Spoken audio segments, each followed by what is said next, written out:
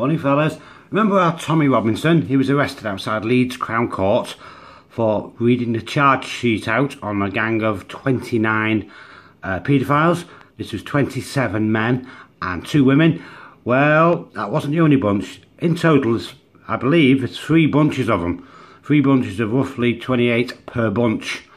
And a strange coincidence, they all seem to follow one ideology. How strange is that? There's not a Sikh man or a Christian man or even indeed a Jewish man amongst them, or woman, because there's a couple of women involved too, who obviously turned away and didn't do their maternal duty and had any duty of care over these girls. They just encouraged their menfolk to go ahead and violently gang rape them, threaten them with razor blades, knives and what have you, to make them do the disgusting things that these perverts wanted them to do. I won't go into that. You can imagine, with 3 or 4 men attacking each girl or more, you can imagine what sort of things they got up to. Doesn't bear thinking about, really. Yes, 29 men and 1 woman faced charges of sexually abusing girls as young as 13. The one Tommy covered, one was 11 or 12. Offences, the historical offences from 2005 to 2012, when they were having a right good time, when the police wouldn't listen to these girls or the parents or anybody else, or even to common sense, because these all belong to the religion of peace. That beautiful bunch of people, and their prophet was so lovely, so lovely. He loved kids, not the same way you like kids or I like kids, but yes, their prophet really liked kids in a quite strange way. Yes, 30 people, including a woman, are appearing in court today and tomorrow, charged with child sexual grooming offences, including rape and human trafficking. Which dipstick thought of this grooming idea, hey? It just, what a stupid term. Sort of violence and giving them drugs and shoving cocaine up the nose and branding the backsides with white hot steel as anything to do with grooming. Yes, 5 young girls, it's just a sample. They know they've done dozens and dozens of poor young girls who've got pregnant, what have you. 5 young girls and teenagers were allegedly carried out between 2005 and 2012. And it's got a couple of pictures of them. Well, the guy on the left doesn't look too European to me. Mind you, I'm quite tanned, so you never know. He could be. He could be. I mean Ali Coley. Doesn't sound exactly like John Smith is, does it? Or, you know, George Fletcherish. Doesn't sound very European, does it? And these guys have covered the faces up, but they are of the same gang. Umar Zaman left, and Basharat Hussein, well-known name. Well-known Christian name, Hussein, isn't it? You see loads of Husseins down the church, don't you, on a Sunday?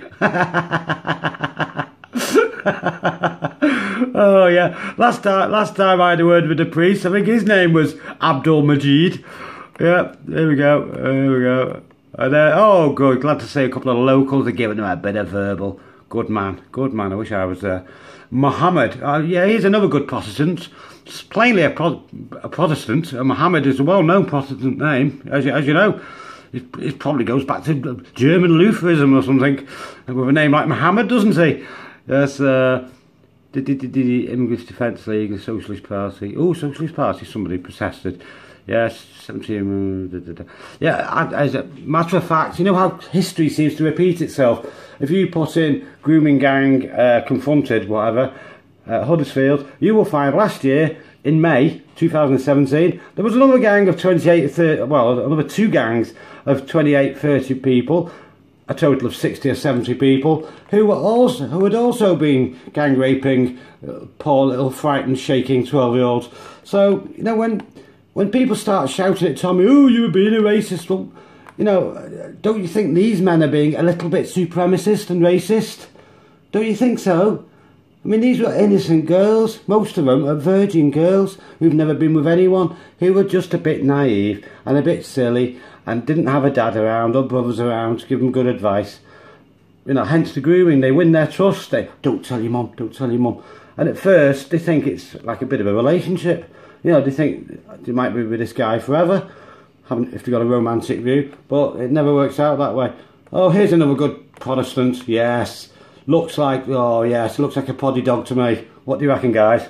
Yes, I could see him, helping with the altar service every week, can't you? With a name like Banaras Hussein. Yes, so there we go. This is the second gang of pedos at Huddersfield, who, if you dare mention it, you're being a racist, of course. And these couple of people giving them jip, protested. Good girl, good woman, and a young man there giving them loads. I hope you did. Give them loads of verbal, because they surely do deserve it. So see you guys, so this is the second group that Tommy didn't get a chance to cover because he was locked up.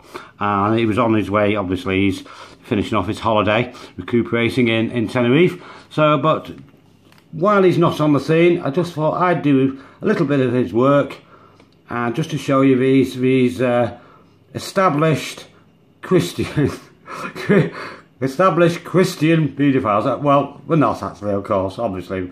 They're certainly not Sikhs, they're certainly not Jewish, and I doubt very much if this man is a Protestant.